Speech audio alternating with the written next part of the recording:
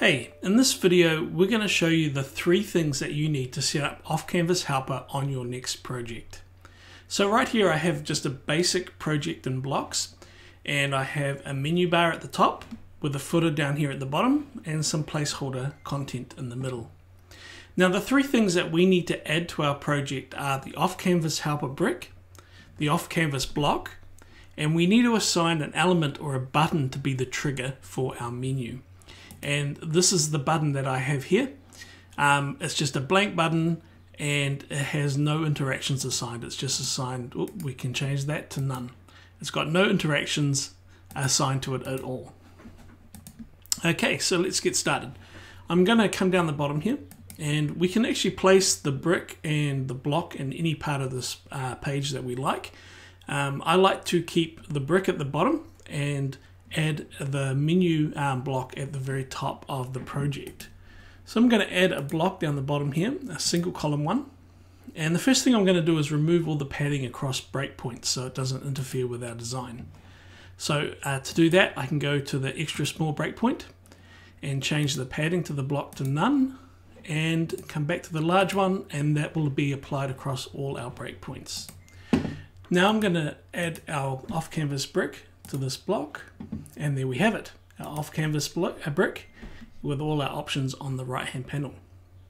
The next thing we're going to do is add our Offcanvas block. Now when you downloaded the Offcanvas Helper package, you would have received 2 block files that you can add to your project as starters. And if I just open up here, you'll see that one of them would have been called Offcanvas Bare Bones, and the other one was Offcanvas Basic with Social Footer. That's the one that we're going to add to this example project. Right, there we have it. Okay, so now we have our Offcanvas block, our Offcanvas brick down here. I should point out too, if you add the block before the brick, let me remove the brick just to show you, you won't be able to see the Offcanvas block menu displayed. So there's a little bit of magic that happens with the brick to make it all usable on the blocks canvas. So let me add the brick back, and there we have our menu back again. Okay, so if you add the block and you find you can't see anything, you've forgotten to add the Offcanvas brick.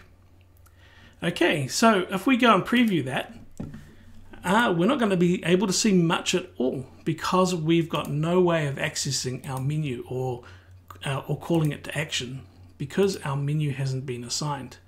Now, with Offcanvas Helper, we've made this really easy. All we need to do is assign a single class to any button or element on the page. So I've got this button menu here, and I'm going to give it a class called Offcanvas-toggle. Offcanvas-toggle, and that's all I need to do. Now if I go preview this, and we click our button, we're going to see our menu appear. It's as simple as that. So those are the 3 things you need to get started.